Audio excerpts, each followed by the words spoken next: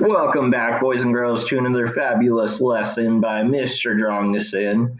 This time we're going over Homophones crossword puzzle number 1.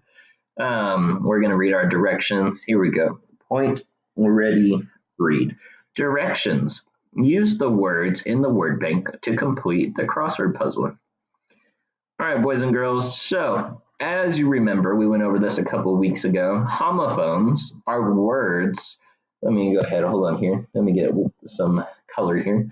Words that sound the same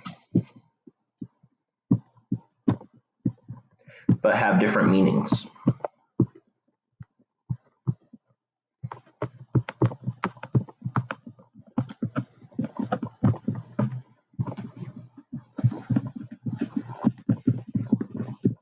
Okay, so if we take a look, our first words are pair and pair. Okay, so for the first one here, I have a pair of shoes.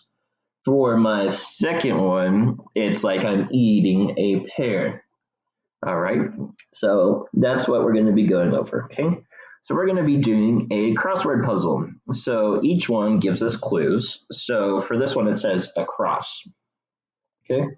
So we're going to do it, and we're going to look for number 2 across. And what we're going to do is we're going to find a word that says letters and packages.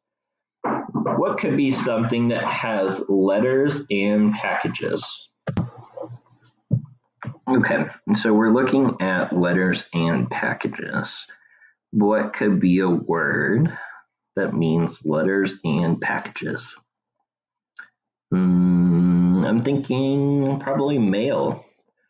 Mail sounds about right. If you get a letter, it's probably in the mail. So let's go ahead and put that in. So we have mail. All right. Here we go. Number 3, a sweet fruit that grows on a tree. So this is going to be across again. Across. Sweet fruit that grows on a tree. I'm thinking probably something along the lines of a pear tree. So it's going to go across. As you notice, it's not down, it's across. You always want to focus on whatever it tells you.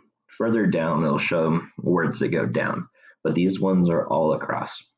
Okay.